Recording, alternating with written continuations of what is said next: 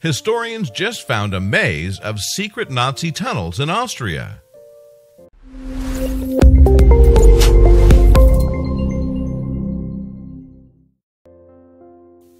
When tourists visit St. Georgen der Andergusen in Austria, they might deem it a quaint, quiet town at first glance.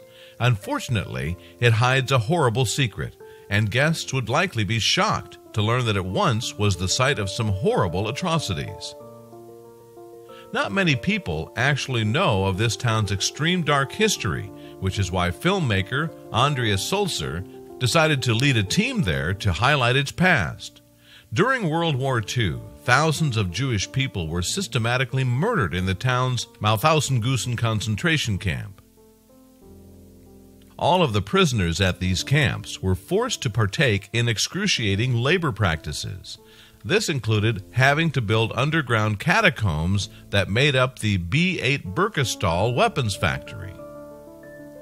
Nowadays, a lone guard tower remains standing over the Mauthausen concentration camp.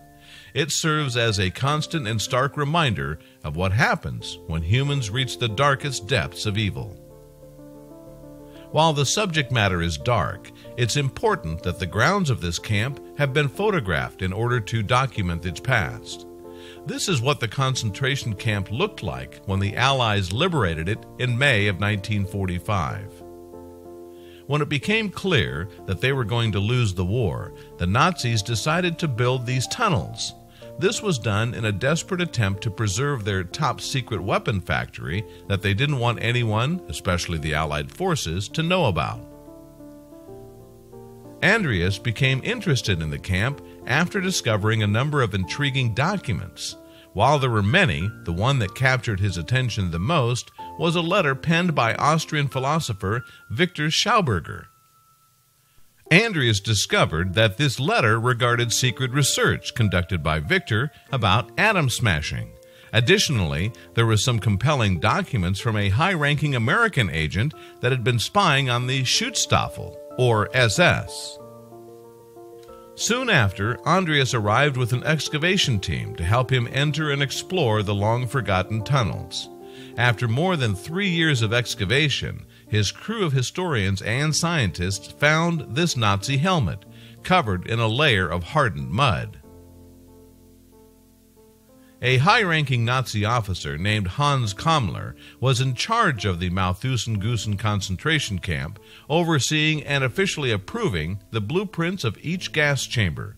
He even oversaw the prisoners' work on Messerschmitt Me-262, the first jet engine-powered airplane. According to Andreas and his crew, the SS commander of Mauthausen, Franz Zerius, seen in the middle of the photograph below, likely oversaw the hiding of the mass graves within the camp's endless tunnels. On his deathbed, Franz reportedly admitted that he was ordered to murder any and all of the prisoners who had worked on the secret Nazi designs in any way, shape, or form. This was to ensure that they would not let their secret out.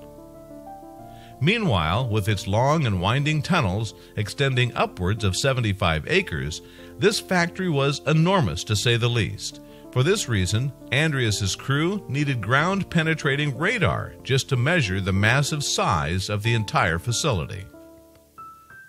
As was the case with almost everything that they did during their reign, the Nazis took pride in the existence of this horrifying factory. It offered a sad glimpse into the existence and mission during World War II.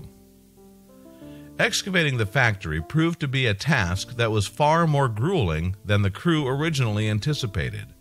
Andreas's team eventually managed to break through the granite and concrete while utilizing various forms of heavy machinery. While there wasn't much that indicated what the factory was used for, the crew was able to figure out how certain parts were utilized. Everything from weapons development to atomic bomb research took place in these cramped, dark tunnels. They also presumed that the corpses of the captives who were housed at the concentration camp and who had been killed before the Allied liberation may still be somewhere within these tunnels. The team also discovered that these dark tunnels were purposely built deep underground to not only prevent the facility from being discovered, but to shield it from bombings. Clearly, the design worked, as it was still in pristine condition.